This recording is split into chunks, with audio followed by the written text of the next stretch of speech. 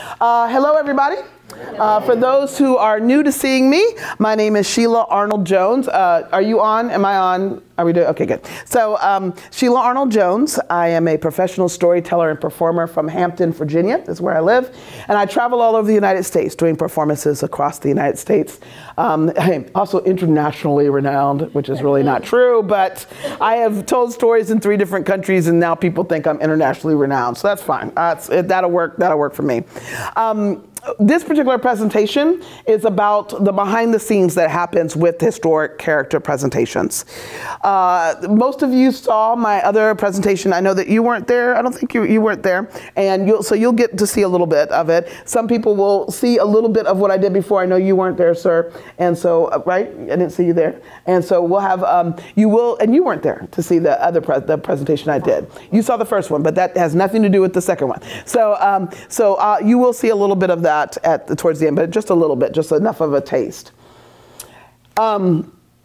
Historic character presentations, the reasons that I do historic character presentations is because, one, it is one of the best ways to teach history. Do you remember in school learning dates? Dates, and on tests, the dates, and find the ABCD of which one of those dates it was. And that just is just hard, unless it's July 4th, 1776. Then we really don't do that well with dates, you know. In January 1st, 1863, we might do a little bit better on that one, but we really don't do as well with dates because dates don't mean anything to us unless they mean something to us. If I say 9/11, that means something to us. We've lived in that something. But even, I don't know the exact date of when Martin Luther King died. When was it? April 68. Because you lived in it, okay? I didn't live in it. But that which we live in the date takes on something more. But when we're learning about it in school, the dates don't mean anything because they're foreign to us. What means something to us usually is the story that comes from history, the high story, the story behind it. And what's most fascinating about the story is, yeah, we do battles. And you know, you got those people that love a good battle. They'll talk about a battle all day long and, oh, yes, I understand. And when people come to me and talk about battles, I smile and I'm starting to think about my grocery list.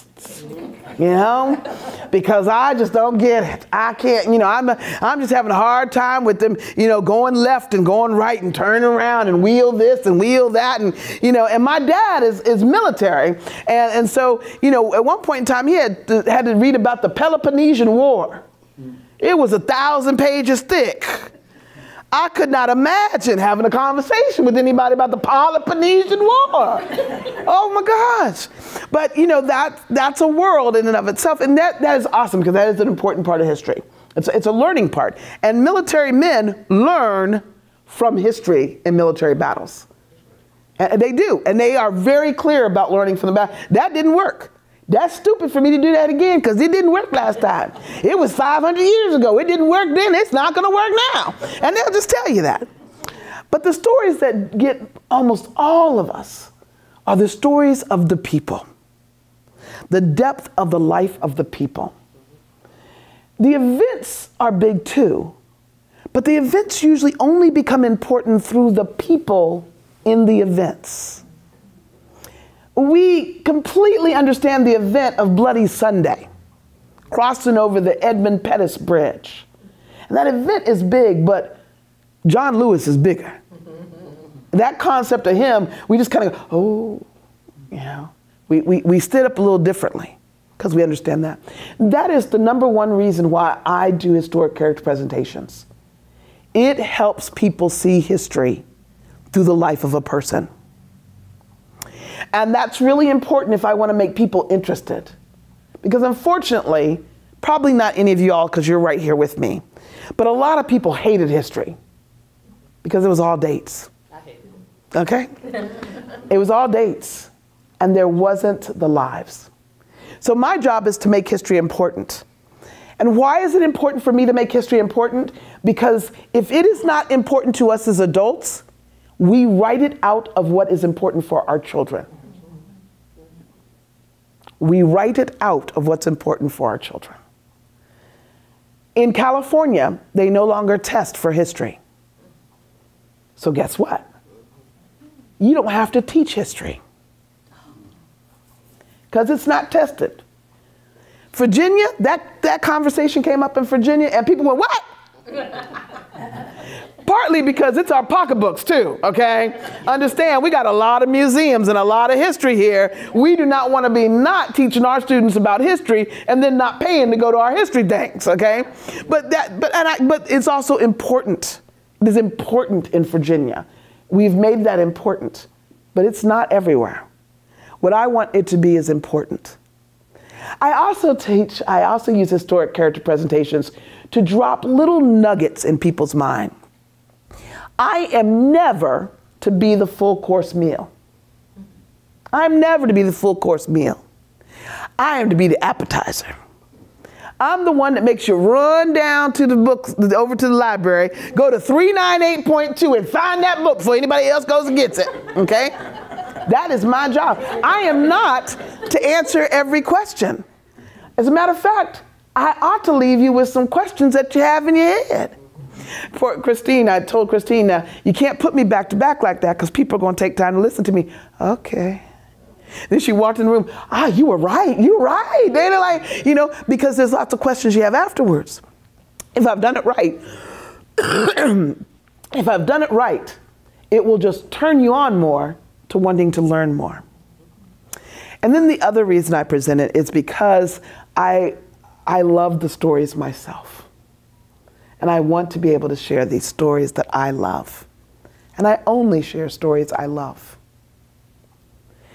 I like to share stories that aren't known very well. Because I want people to know that even a forgotten life is an important life.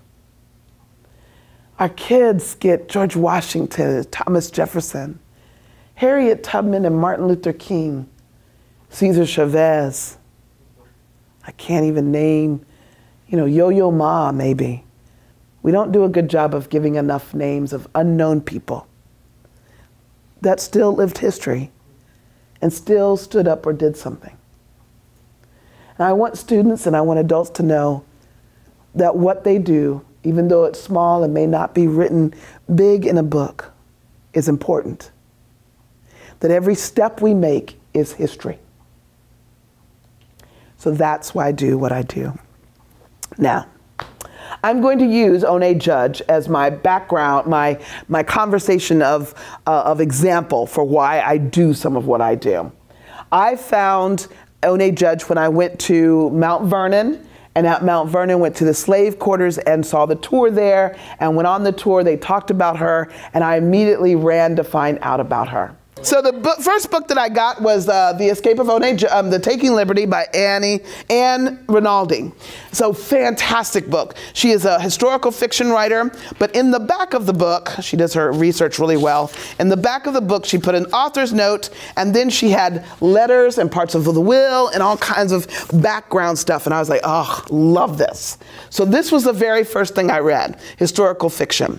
Then the next thing I read was I went online to see if there was anything about her. There was a new thesis that had come out by a woman named Emily Arnold Macaulay. I read her thesis, and a year later she put out the book, a book of that. So I was able to do that. So there was some that was online. I got to find her articles online that were written about Oné Judge. I found the advertisement that she had run away. So I could find some things online. It was not too hard to find at least something.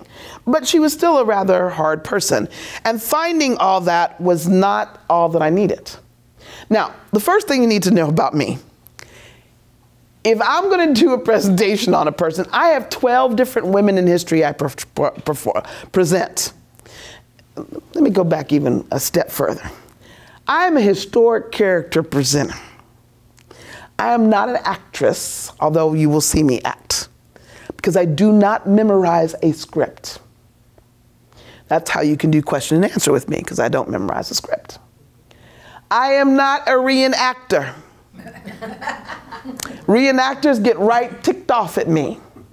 because I do not wear a proper reenactment outfit for the time period, nor will I ever. So if I say I'm a reenactor, reenactors really quickly will tell me and put me in my place. Well, you don't really have everything right. And that's okay. I'm an historic character, presenter, and interpreter. I take the information. I read the information. I write an outline for myself. And I continue to keep researching all the time, all the time. And then I choose which parts to present. And then I also try to make it relate to today. That's that interpretive part. Everybody got me? Okay, so if you're like, is it exactly like, no, no, no. Do I use a lot of the words that she used? Yes. But is it exact? No. Okay. The other thing is, I don't start with adult books. I don't know if you've ever looked over at the adult fiction area, biography area. They have big books, thick books, long books. There you go. I wasn't going to say that. There are not as many pictures in those books. And when you read the books, they want to tell you things.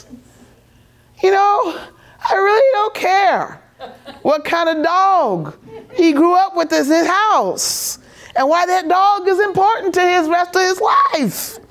I don't care to know everything that happened in St. Louis during the time Madam C.J. Walker, who's one of the people I portray, during the time that she was in St. Louis. Every single thing that happened in St. Louis, from the creations of St. Louis to the time. Why do I need to know all that before I present? If I have to know all that information, I'll never do it. So I go to children's books because children have thinner biographies on their shelves and autobiographies. They have pictures. I like pictures. They have timelines in the back. They're also written for children. And that's where I do most of my presentations. But you all don't know a difference, do you? Same presentation I gave everybody in here is the exact same presentation that I give to students.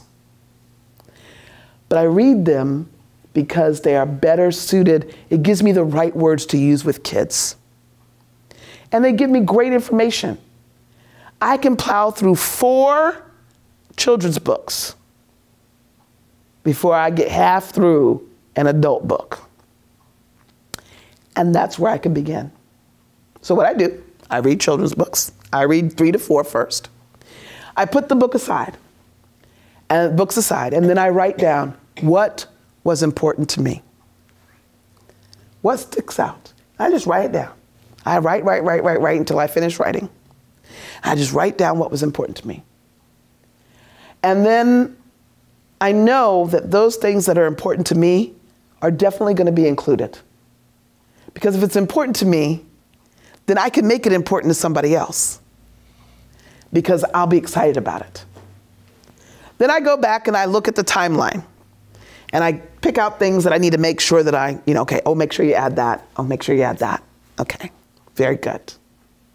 Then I go to the computer, to Google. You all okay with what I'm doing? Okay, so I go to the computer, to Google, and I Google timeline from date to date, from when that person was born to when the person died. And I go look at a national timeline, and then I fill in that person's timeline with all the things that are going on in their life. So I know who the presidents are for One Judge. I know when Nat Turner happened during One Judge's life. Not during One Judge's life, but I know, yes, during One Judge's life, yes. Sorry, I gotta go back on there. And then, so I find out those little things that I can talk about. I may never talk about them, but I need to know they existed. And then I go and I look it over and I write an outline. I never write a script. Because as I continue to research, and I'm always continuing to research, I'm going to add something or take something away. And if I have a script, it's much harder to add or take away. If I have an outline, I can go, oh, just move that there or change that there. Also, when I'm presenting, and if something happens in the middle of my presentation, I'm not worried about, did I miss a whole section of my script? Even the best of us as performers will forget parts of a script. And so with an outline, I can always move wherever I need to go. I can go over complete chunks of it and go to a certain part because that seems to be more important at this time. And the last thing I do is I make a decision. What is the point that I want to leave with every person? Okay, for those of you who saw Own a Judge, what was my point I wanted to leave with you? That freedom is everything. Yeah.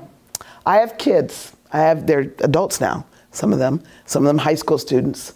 They'll meet me and they'll say, I saw you to that woman that told us freedom means everything. They might not even remember the woman's name. Matter of fact, I told them, don't worry about my name. But they remember her point.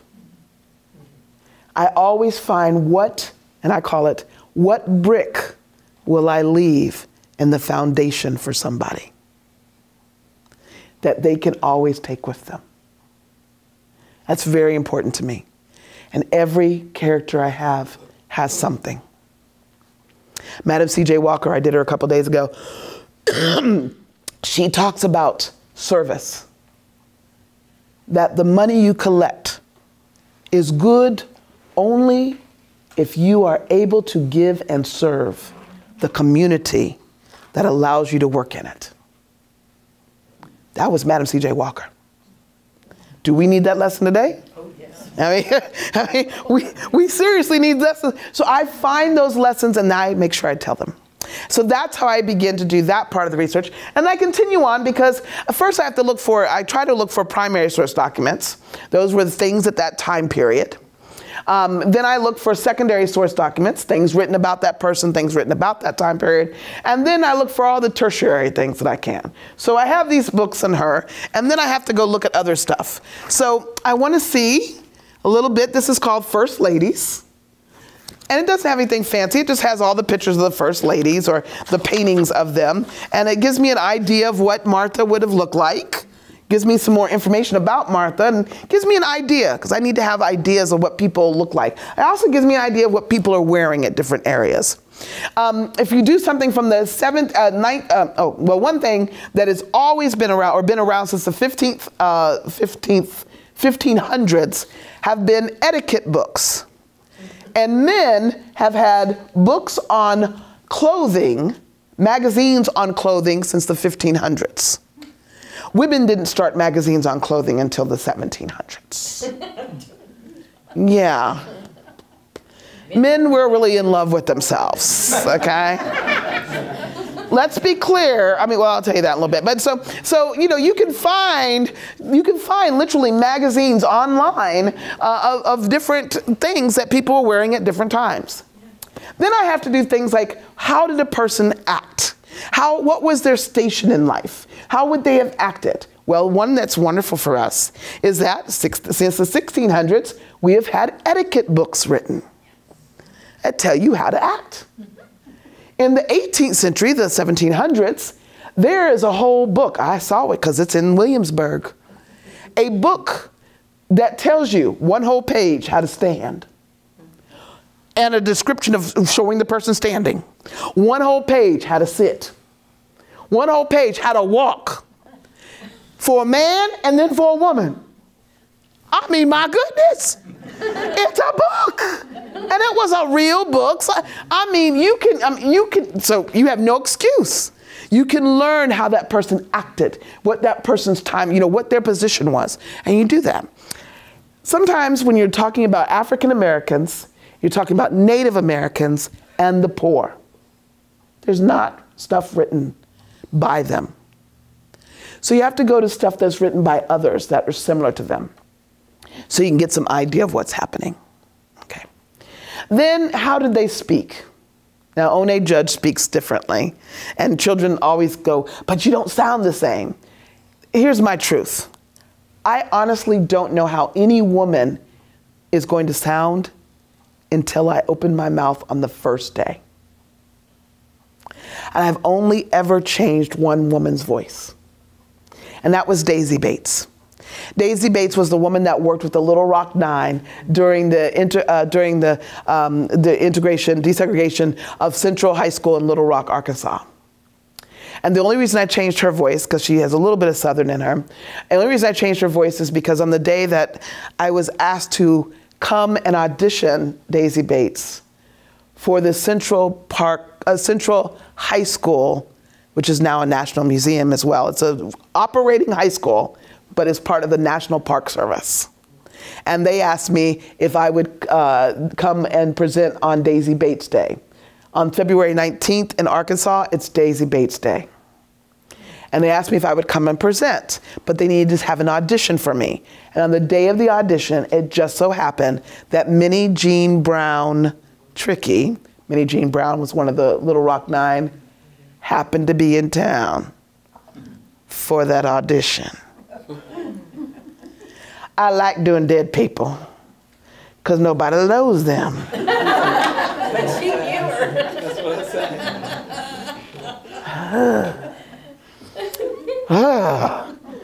Scared was not the word, okay? But I finished my presentation.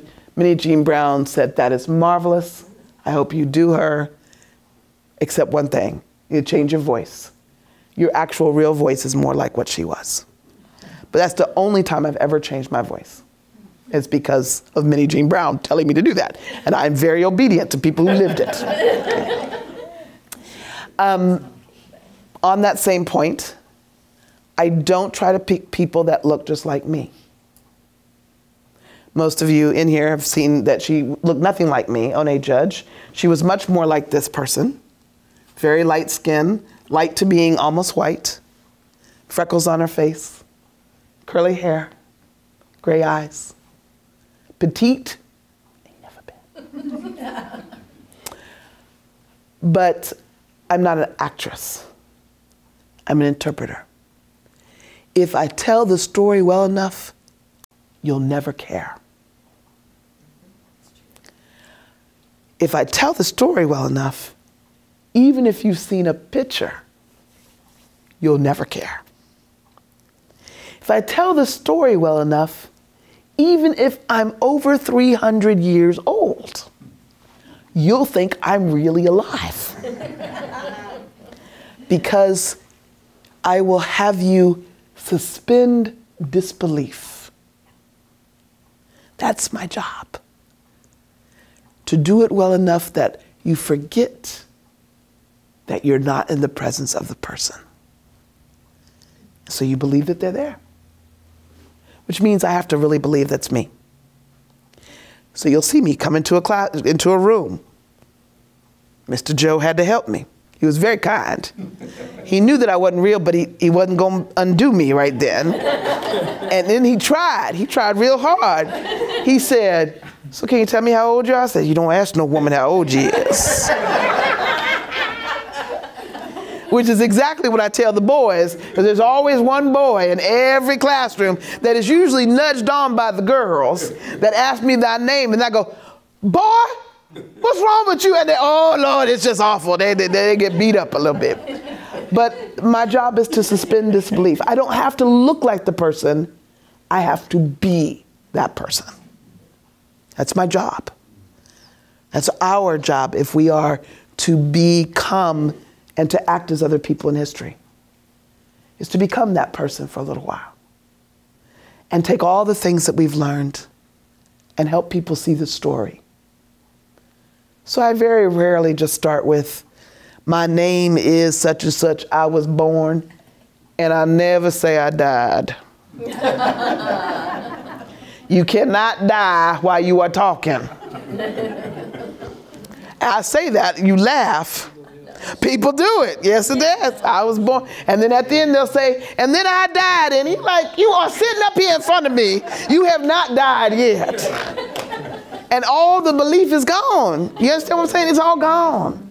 I got to do it from beginning to end. I have to be that person from the time I walk into a room until the time I leave. And I have to have enough other history that's around me so that I can connect to people from other places. Children ask me the same questions. Did you know Harriet Tubman? Of course I didn't know Harriet Tubman. Didn't know anything about, I don't think I met her in New Hampshire. No. And they're like, oh, they're trying to put it all together because they're just trying to figure out where history fits, you know? And I'm okay with that. You know, there's only one question you aren't allowed to ask me. That's how old I am. But that's a fussing question, okay?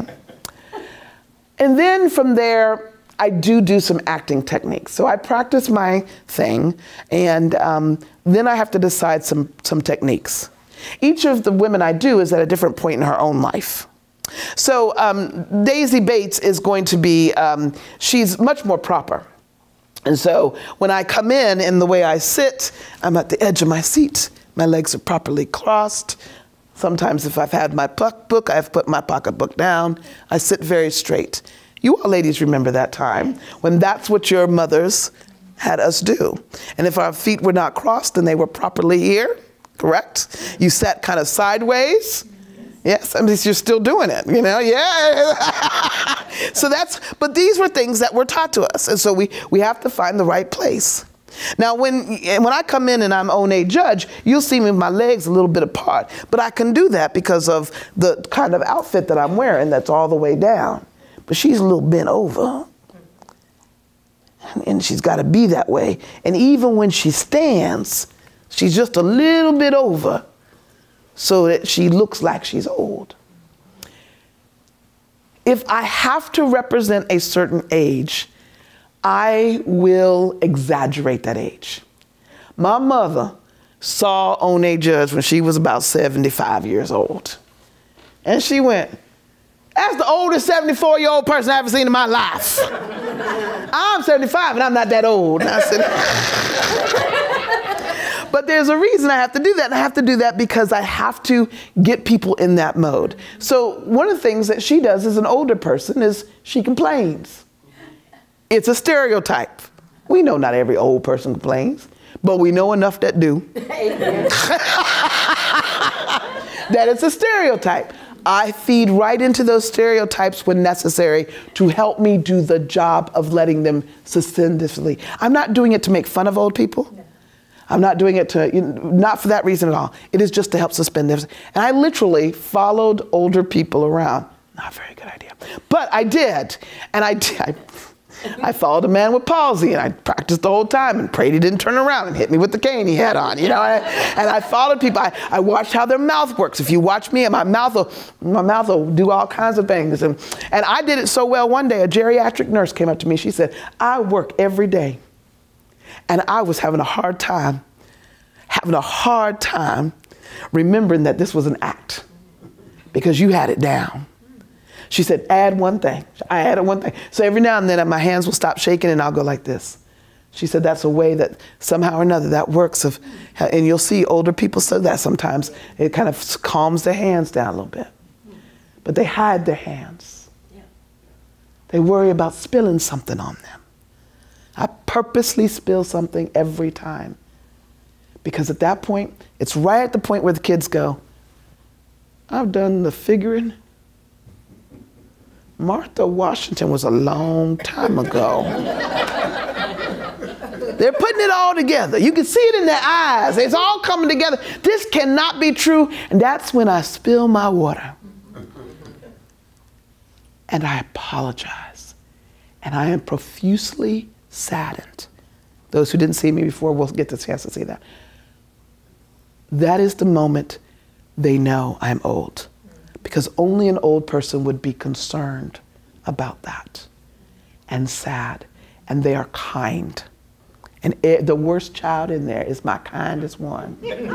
So sweet. Madam C.J. Walker, she comes from another time period. And she comes in and, well, she's got a little bit of, she's a little sassy every now and then. And when she stands, she likes to wear her fur coat or her stole or whatever she has on, because if a woman has a fur, they should wear fur. And she's fine. She sometimes talks real proper because she has somebody that's helping her with new words. Violet is helping her with new words. But then after a while, sometimes she lets it loose. Starts talking about St. Louis and woo, finger popping. And the children like, finger popping? What's finger popping? And, you know, and I said, oh, the blues was there, baby. And so she changes a little bit, and they go, oh, okay, they get a little bit of her personality. When I do Betsy Costner. Betsy Costner is actually my family member, but also tells a longer story of some other primary source documents after, right before and then after the Civil War. She's just learning what freedom is. So she's very uncomfortable in her skin. She just got her last name. So she starts, my name is Betsy Costner. I has a last name now. Y'all got last names. And it's her innocence and naivety that shows so much. And when I have a group of children that laugh about certain parts of her or aren't listening, I use that to my ability. And I don't know how it is with y'all, but where I come from, when somebody's talking, we all's quiet. Or I'm saying something that really puzzles children, and I was like, well, I'm not trying to say that I know too much. I just learned a little bit. But it's the way I move my head that I'm just a little uncomfortable in front of everybody. And what does that make you all immediately do? You want to take care of me. You know, and if you didn't want to take care of me that moment, then you just have no feelings or emotions. And then there's Zora Neale Hurston. Now, Zora Neale Hurston was born not born, but she was big during the Harlem Renaissance. So I usually do her right after she's left Harlem and she's got some things going on. And she was a smoker, and she was bold. She would run up to people and she read something was said that Negroes' heads were smaller than white people's heads. So for a while there, she would run up to people on the streets of New York and measure their heads. All right? She wore pants. Lord knows she wore pants and things. She was just bold. So usually when I come out, I'm sitting in the chair and I'm just awaiting, you know. And if the person's introducing me and I'm like, oh, Lord have mercy. And I'm just sitting there and they're like, oh, Lord. And I'm totally in character because I'm just like, can she just shut up? You know, and I'm just like, And I'm like, I get up to the podium like, that went on and on. I could have smoked a cigarette for that one. And Lord have mercy. Did she just say smoke a cigarette in front of all them children, high school children? I tell the principals I'm going to say that, but they know. But she was not one of those people that, and then she just gets to talking. And Lord knows, she just, well, amen. You get to hear a lot about her life. Mary Johnson's an older woman, and she's 1600s, and she's very proper. She does sit on the edge of a chair, but she is straight. She sits in the 18th century way. She always stands in the 18th century way. Proper. She speaks, but she rambles sometimes because she's a little older. And she only rambles about her children. But she has that persona. And then there was one more. Oh, Mary Peake. Mary Peake is, she dies right before the Civil War, right before the Emancipation Proclamation happened. She was a teacher in Hampton, Virginia. And it is where she taught under the Emancipation Oak, which is called Emancipation Oak now. She taught under the oak tree and over in the Brown House, which is a part of Hampton Institute at this Hampton University now. And so she comes in her outfit. She's a teacher. And every one of you, she would say, I've been asked to come here as a teacher and to show what my particular skills and how I teach a classroom of the new contraband slaves and their children. They have not had them. So I will just go ahead and teach the way that I know how to teach, and hopefully your teachers can learn from me as well. All right, the first thing is sit up in your seats, feet to the ground.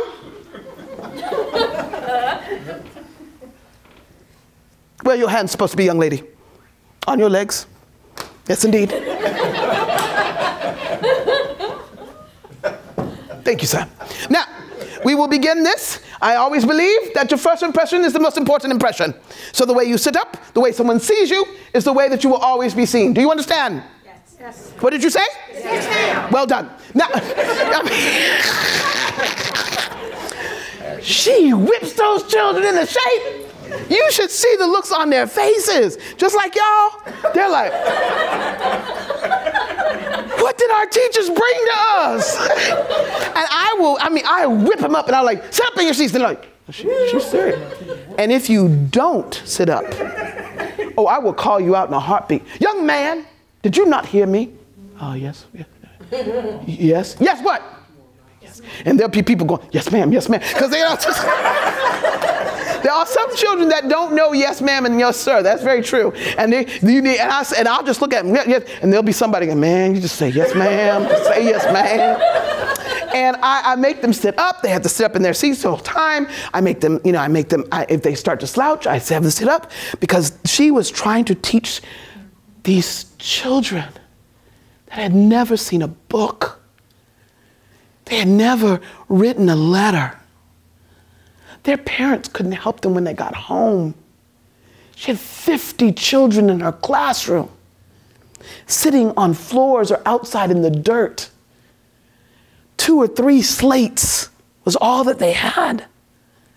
She had to get them disciplined before anything else and let them know they were worth and worthy.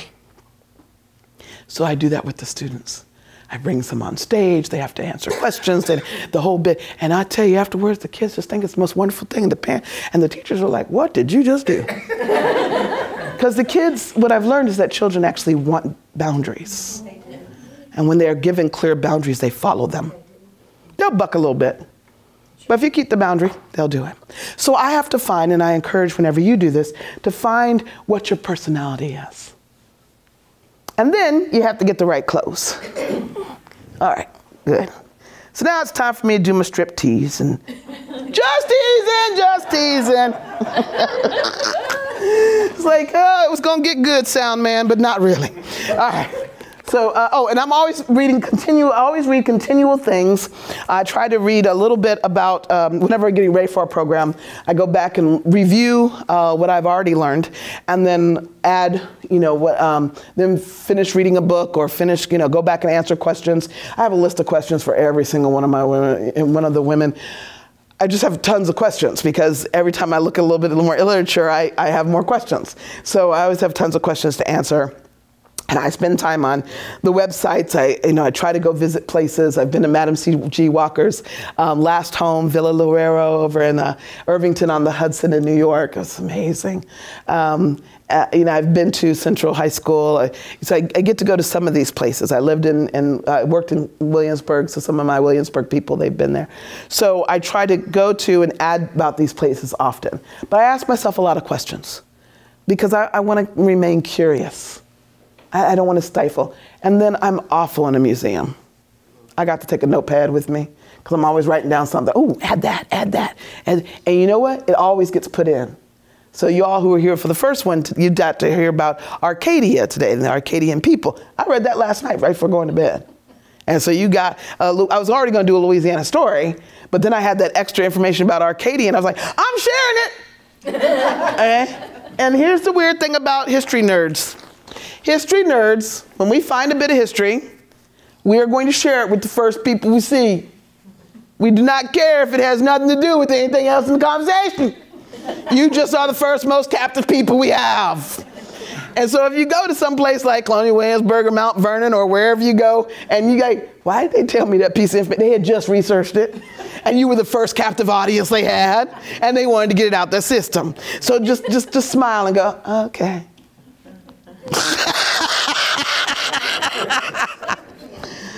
Getting dressed. Clothes are real important. You got to go and find what people are wearing. Easy to do. So this is my getting dressed part. And are you okay? Have I bored you yet? No. You all right? All right. So these are stockings. I'm just going to tell you what I'm doing and put them on. You're going to see a little bit of my legs. Don't look too hard. All right. I'm assuming that's your wife over there, right? All right. So, well, she was forcing you around. I'm certain she's your wife. So, whew. Lord have mercy. And I'm getting old. Okay, and I'm already big, so it don't help. All right, so these are stockings. And stockings, this is, she's 18th century, early 18th century, so late 1700s and the early 1900s, early 1800s. And so stockings are worn by everybody. Men and women are wearing stockings.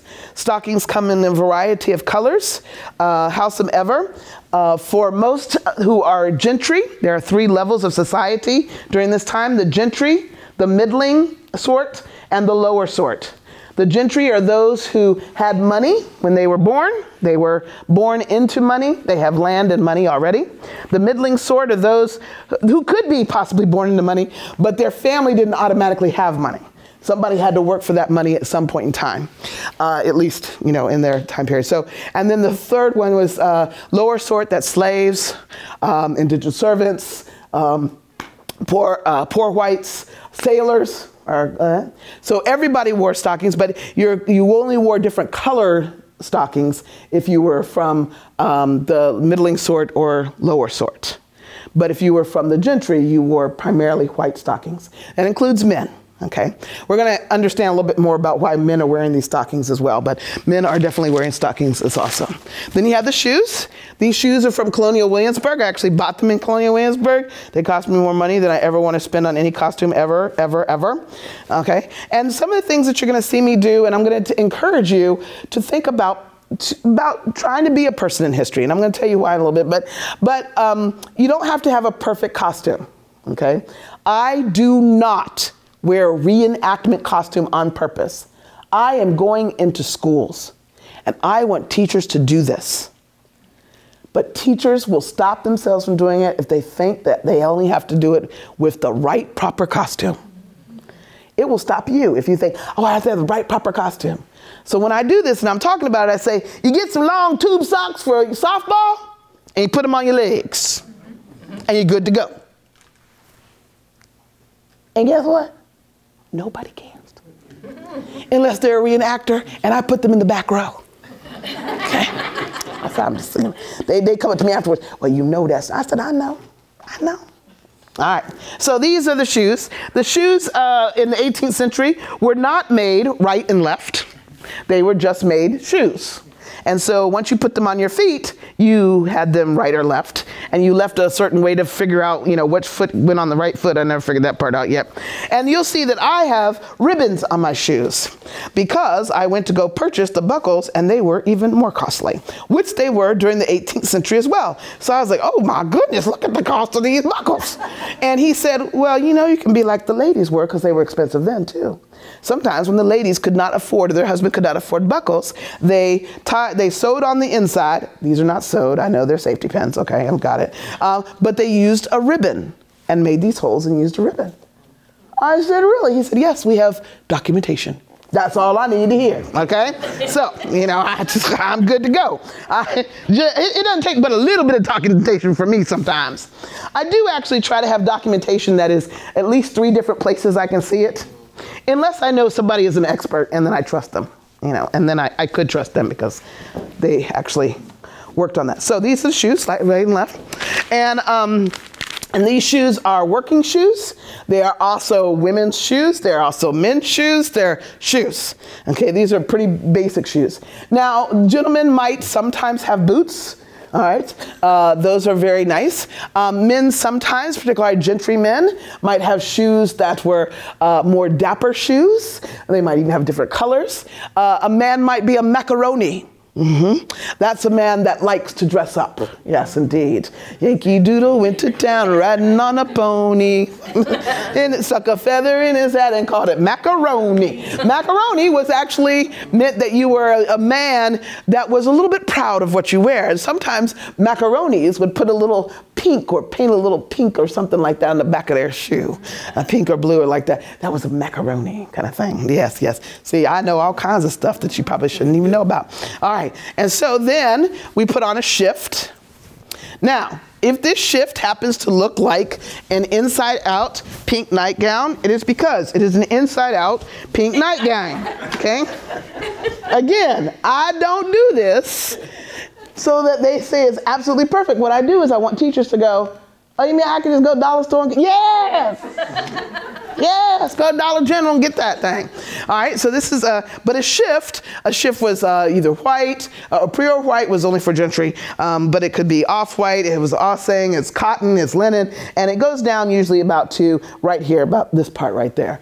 Everybody at one point in their life is wearing a shift. When boys are born, they have shifts on. And they wear shifts until they are breached.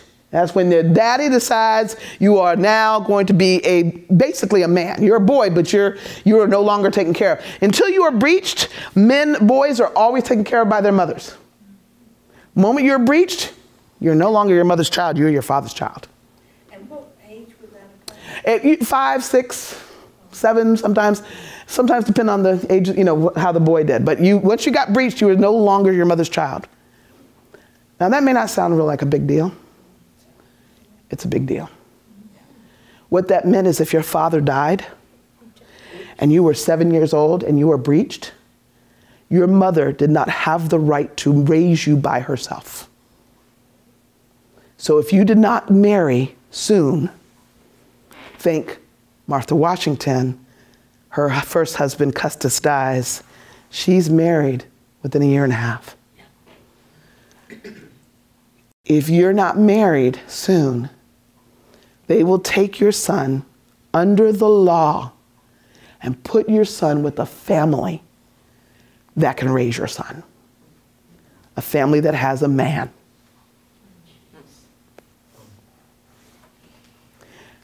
It means, words, we just don't think words sometimes, it means a lot. Because when you become your father's son, your father's child, it means you cannot be raised by your mother by herself. That does not happen with girls at all. Girls always remain their mother's child. But it's a big deal for boys. You might even have heard that One judge says her son William was taken away at 10 years of age to go apprentice on a ship. And she never saw him. She never saw him again. But he was apprenticed because he can't be raised by her. At a certain point, he's got to go to a man and be raised. Those are difficult things, but they're important. I have my shift on. Boys are wearing shifts until a certain time. This is very important. There is no underwear in the 18th century. You are obviously not children, because that's a really big deal when you talk to children that they did not have underwear. I mean, it lasts a whole minute, because they have to tell you. You can't just say the word underwear without telling somebody else the word underwear. But this is it for your underwear. You wore the shift because it takes so long to do your clothes.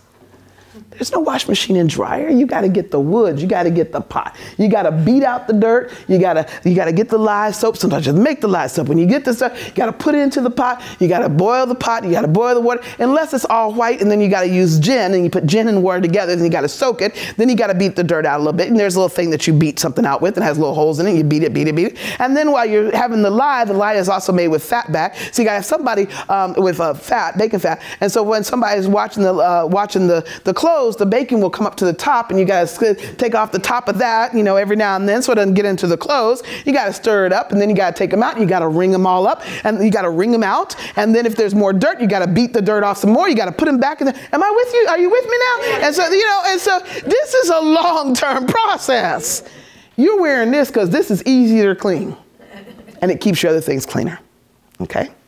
Gentlemen, when you get to be men, you're wearing long shirts, and that's what you're wearing. Again, no underwear, so that's important. And then, of course, we have the ladies have a petticoat. And so this is a petticoat, which looks like a skirt, which kids can tell me, which is great.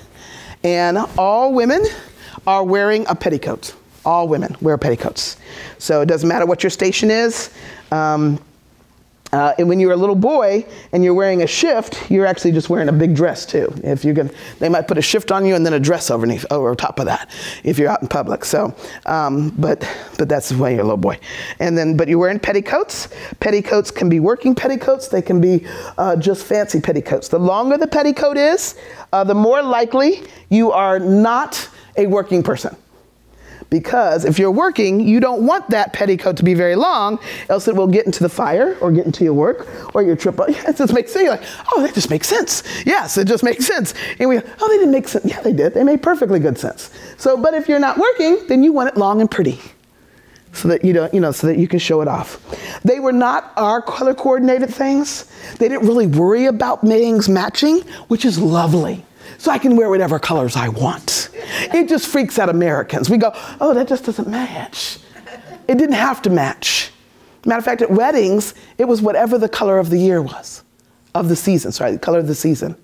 The color of the season was pink. Everybody wore pink wedding gowns. The color of the season was red, as it was sometimes. Everybody wore red wedding gowns.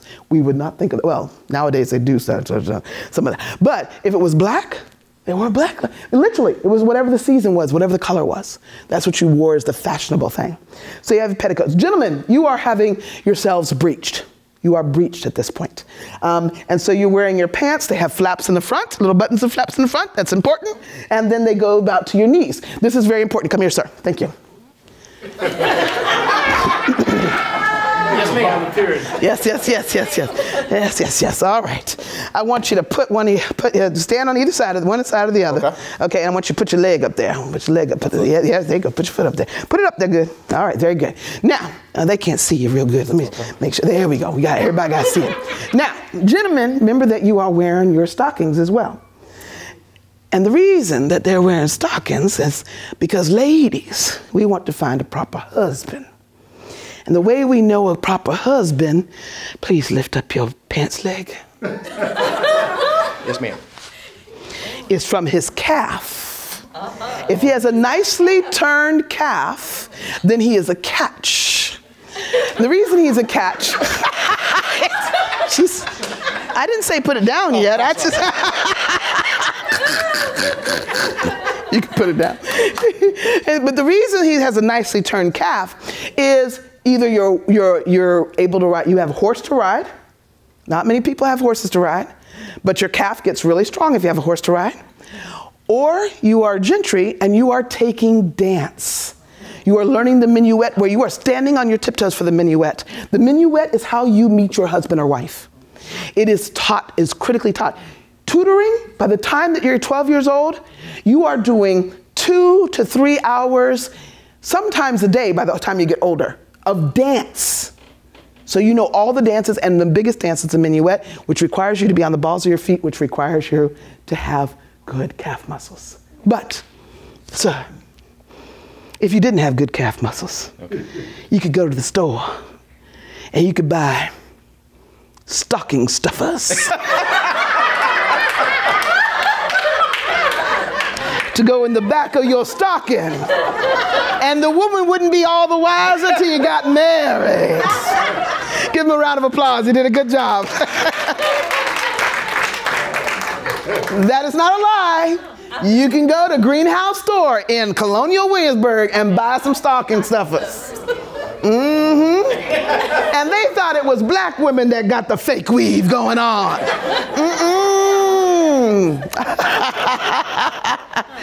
That's a lovely thing. Of course, I love having somebody get up there and do that. And I won't do that with little boys, but when I have bigger boys in the room, I always do that. Then we put on our top. Now, our top can be one of several things for ladies. It can be a short jacket, which is what this is. And if it's not short, it would be long, and it would be called a what? If it's long, it'd be called a what? Long jacket. Lord have mercy. Oh my gosh. I called it a short jacket. Now, I've never had children ever worry about that. Long jacket. I get with grown folk and they can't even figure out their opposites. It's ridiculous. Ridiculous. Y'all were looking for something fancy? It's so funny. I love with adults because adults are like, they're looking for the meaning and the process. And the child is like, long jacket. And they're like, oh yeah, okay, that's right. Or you're looking for a gown. A gown is actually not a full-length gown. Not like what we see at Disneyland, okay? The gown actually comes to right here, and then it's connected to the rest of the gown that goes down. But the gown is, it doesn't have the front part because you want to show off your petticoat. Okay, so you can, and then you can lift your gown and put it in all kinds of different ways and stuff, or you can have hoops underneath your gown if you're going. The hoops were so big in France that the women required both doors to open, and they called them French doors. You think I'm making this stuff up? This is good stuff. Women often had fabric shoes. If they went dancing, they had fabric shoes. You ever heard the story of the 12 dancing princes dance themselves, or 7 dancing princes, dance themselves out of their shoes? That's what happened. With fabric shoes, you literally would dance until your shoes no longer were able to hold you in. And you always carried an extra set of shoes with you. And you would go to the powder room to go change your shoes. Why is it called the powder room? Because the men wore the wigs.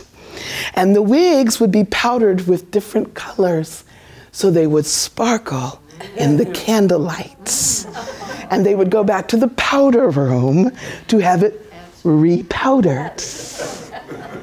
Yeah, men were pretty intense. By the way, just so you know, men were the first ones to wear high heels. They can take it back if they want to. I don't mind. As far as I'm concerned. All right, I've already hit my 4 o'clock. I got to get out the door because y'all got things to do, and they're going to kick me out the library. Lord have mercy. Where's my head? Okay. Yes, go ahead, get my head. He's getting good at his job. See, he's lucky I had him stand up for this, because that way he didn't get called for nothing else. You know when to volunteer, or be volunteered, one or the other.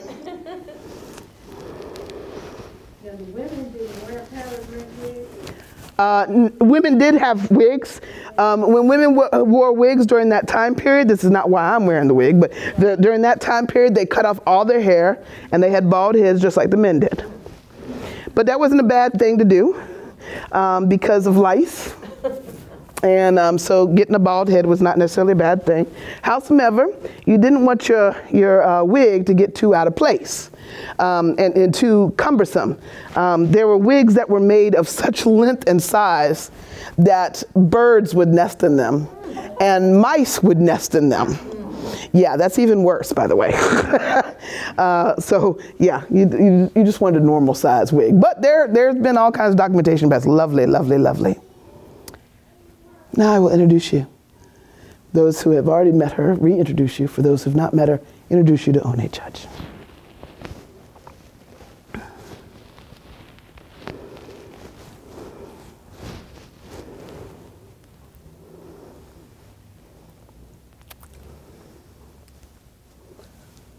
My name is One Judge.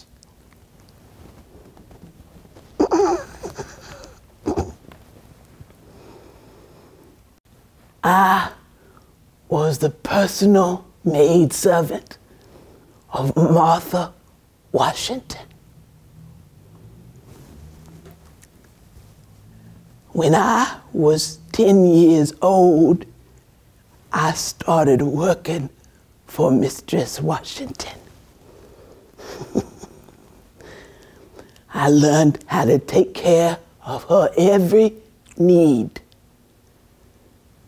I dressed her hair, clothed her, and washed her. I followed her everywhere she went. Sometimes at night, when her feet was cold, she'd tell me to sleep at the end of her bed so my belly could keep her feet warm.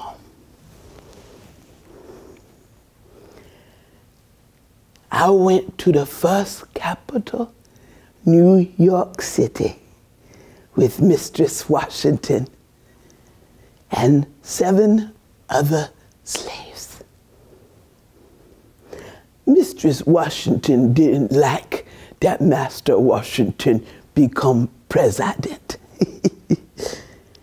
She liked it even less in New York City.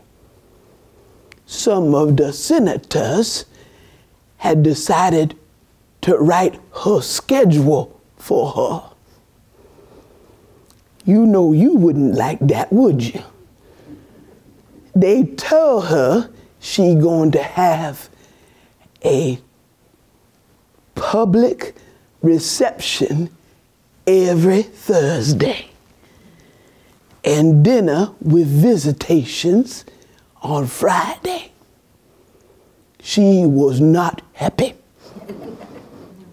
but she complied. When we finally get to Philadelphia, 18 months later, we arrived there with her 2 grandchildren she took care of, Nellie, be around my age, and Wash, short for Washington. He is trouble. I meet so many free Negroes there. They never know about being a slave, they did.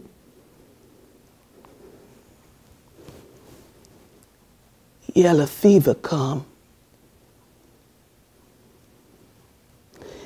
It run through people around there.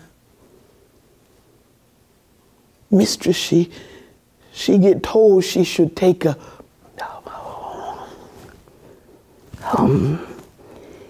vaccination, I think be the word. She didn't want no thing like that. She have us leave town for a while. My brother Austin, he didn't get to leave. He died of the yellow fever.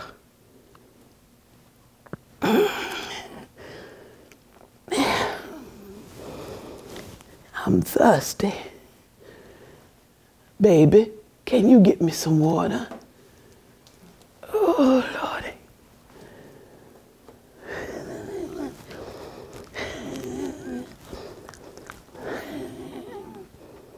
I can't open it with my hands, baby.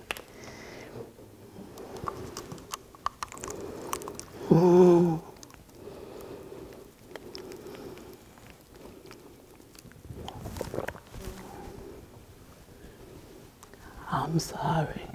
Oh, it's okay. I didn't mean to do that. It's okay. I'm sorry. Will you hold on to that for me, child? Go on back and sit down.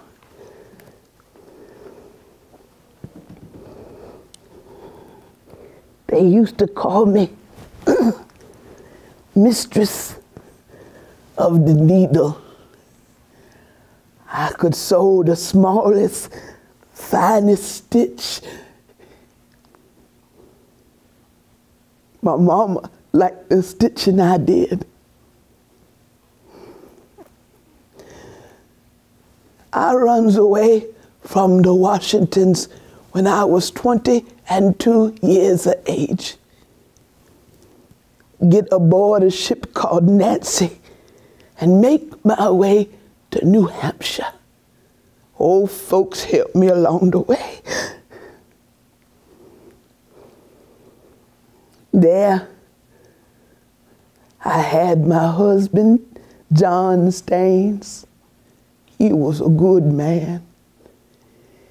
He was a sailing man. He died on the water, sir, as so many do. But before he died, we had 3 children: William, Eliza, Nancy. You may wonder, did the Washingtons try to come and get me? They did. But folk in New Hampshire helped me. I stays free. After my John died, it wasn't too long for my Eliza and Nancy, they died. My William They take him away at 10 years of age to be apprentice on a ship. I never see my son again. But I done one thing right. If I had been a slave, my children would have been slaves. My children never knew slavery. They only knew freedom. And freedom, it means everything. I was tired, children. Good day to you. Good day.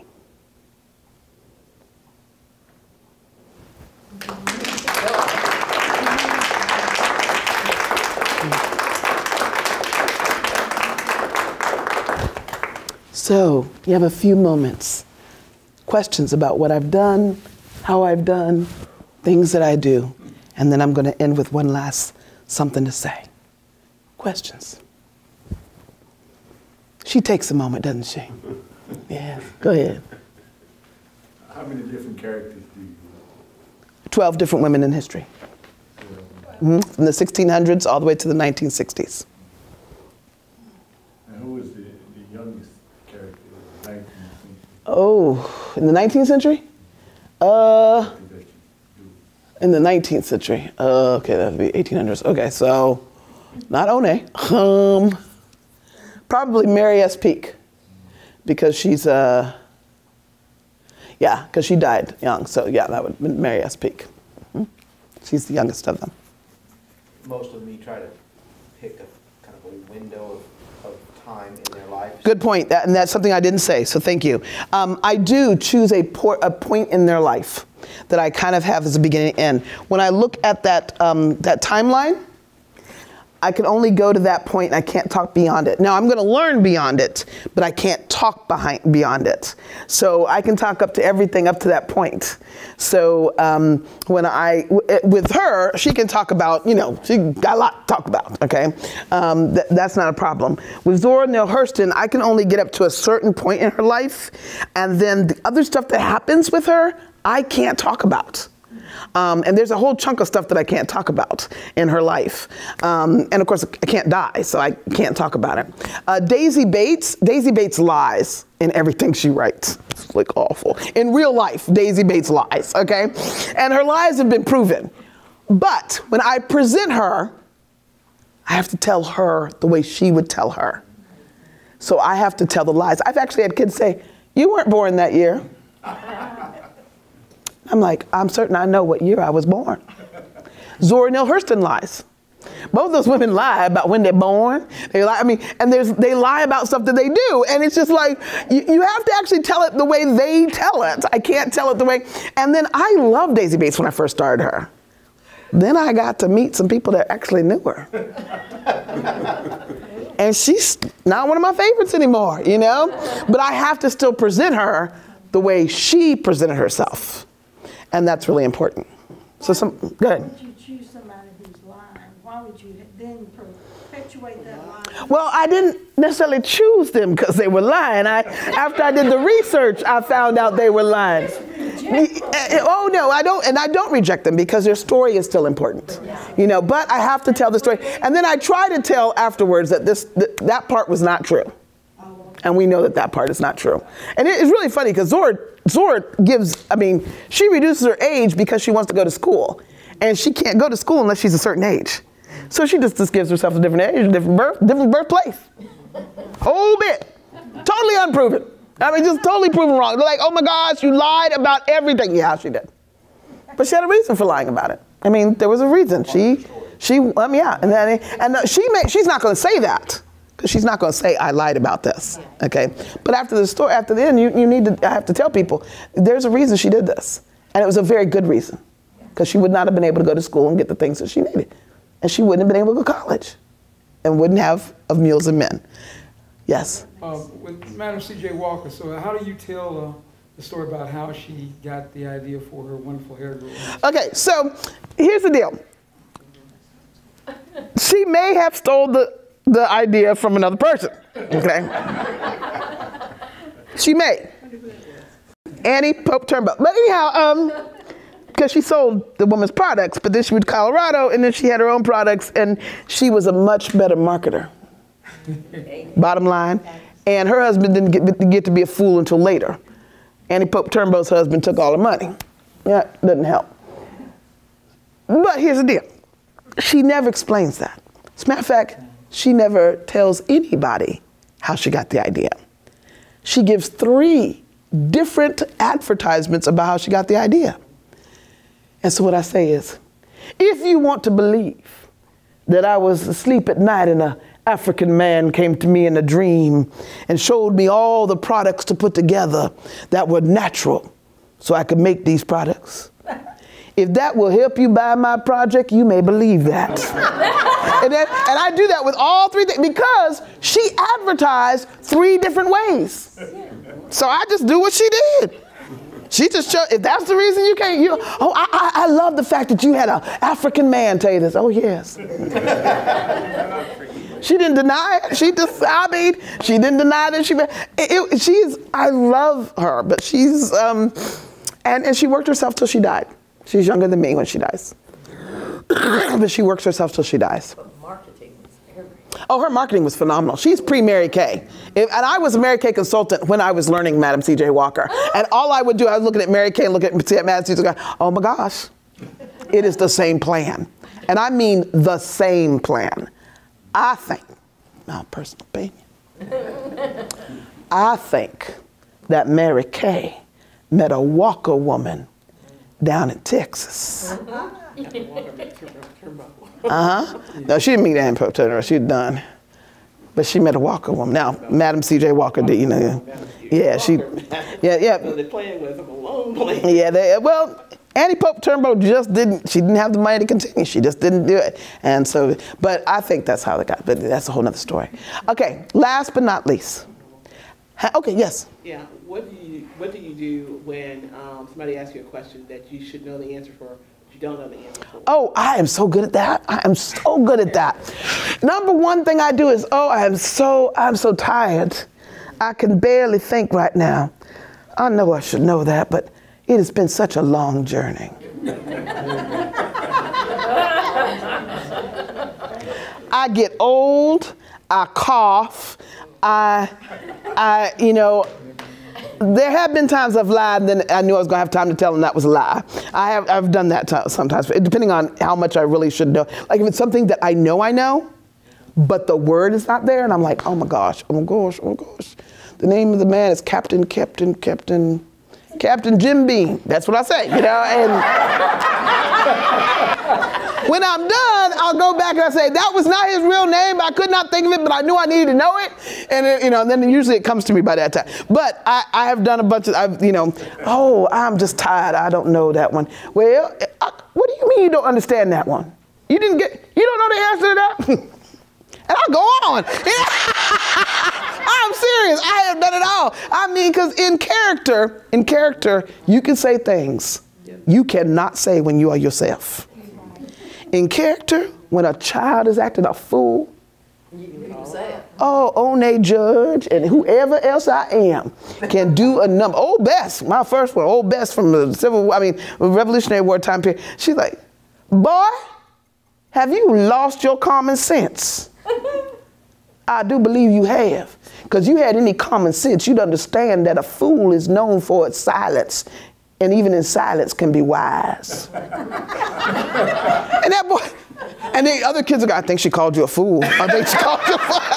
I think she called you a fool, man. And they don't know what to do about all that. Because they're just like, okay, well, then, I don't even know how to respond to that. Because they're not used to that. I have teachers that just love me. They just like, and they like to put the hard ones right there in front of me.